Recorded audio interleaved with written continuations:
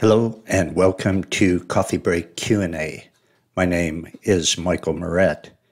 Question today from a listener who writes, I know that we are to confess our sins to God and He will forgive us.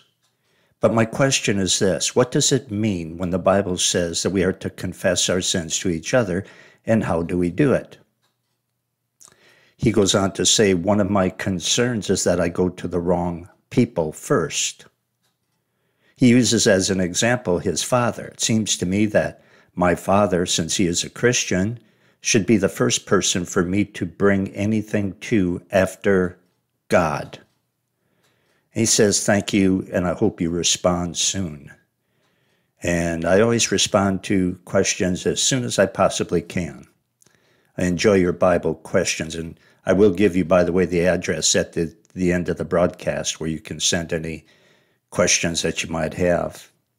But this was a good question, a very good question.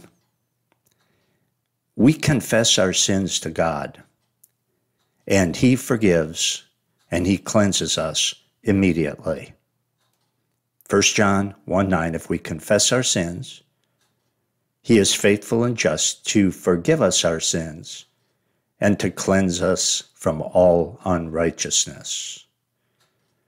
The command to confess our sins to others is a command to confess your sins to that person that you have sinned against.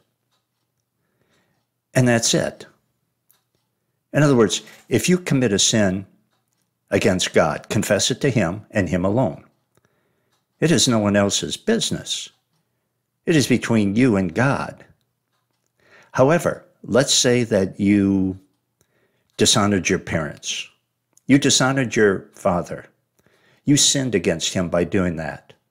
Well, in that case, yes, absolutely, you should confess your sin against your father to your father, and also to God, as 1 John 1:9 says.